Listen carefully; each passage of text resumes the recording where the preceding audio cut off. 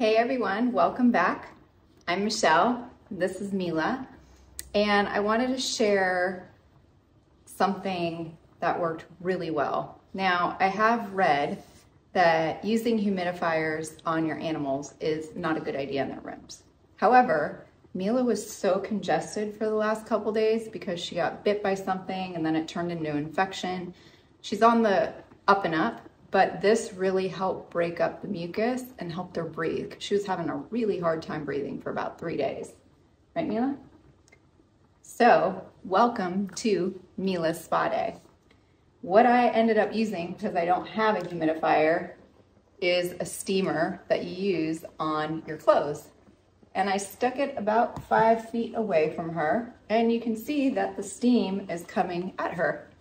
So this is Mila's Spa Day. All she needs is some cucumbers, but it really helped break up anything that was stuck in her nasal passage, and she's breathing so much better today. But we did this morning, night, pretty much every morning and every night was the worst. Kind of like when we get a cold. It's like she's getting real comfortable. She likes this, right, Mila? You like your spa day? Yeah. So she's got her steam, just fanning her off, and this really helped change the game on her breathing. So I just wanted to share this great little tidbit with you, because if your dog has a cold, I had no idea dogs got colds like we do, but this really helped break up everything that was stuck inside her. Wait, Mila, sit. She's like, I don't like it in my face that much.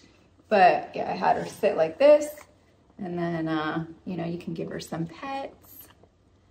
And she just really enjoyed it, and she was able to breathe so much better. Like all the mucus just came out, just like for us, like a human. So if your dog is sick and you're looking for a way to help them breathe, because like Mila, she's got breathing challenges anyway, just being the breed, but we walk a lot, and she just had a bunch of congestion.